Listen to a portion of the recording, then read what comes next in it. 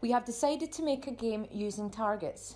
We'll start by having 3 targets, and then we'll use a laser that we'll make in the shape of a gun using wood. We will aim the laser at the middle of the target. Now the targets will be moved, they'll be coded to move randomly and will be moved using servos.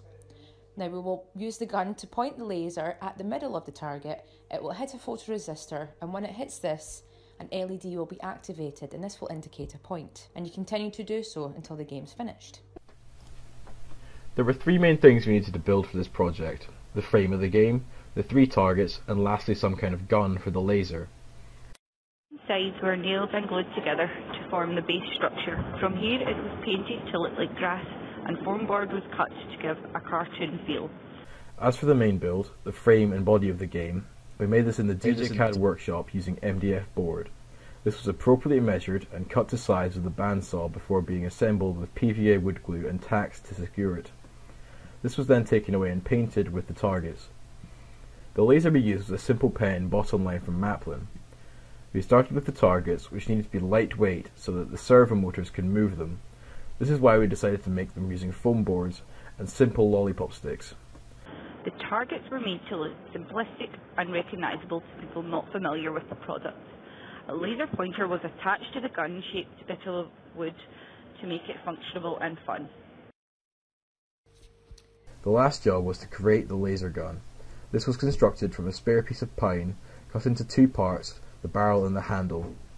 This barrel had a groove cut into it for the laser pen, and the back was left open so that the trigger and handle could slot in.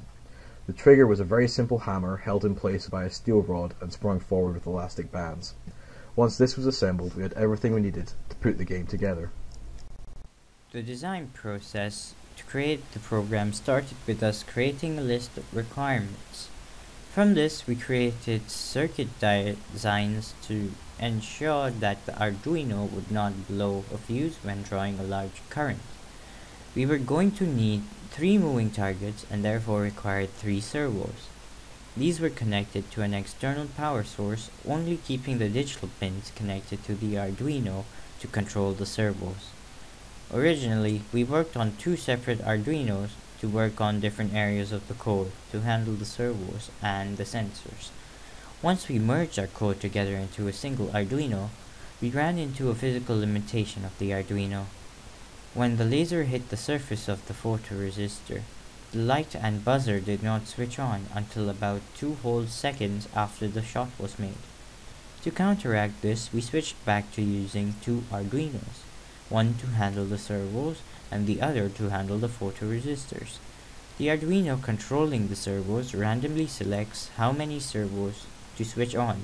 It then randomly selects which servo or combination of servos to turn on and off, and in which order.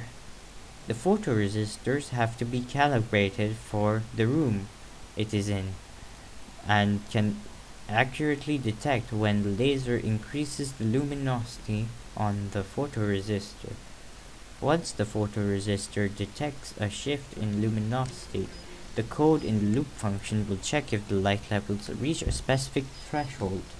Once this has been detected, the buzzer and light switch on and off, indicating that the user has hit the target.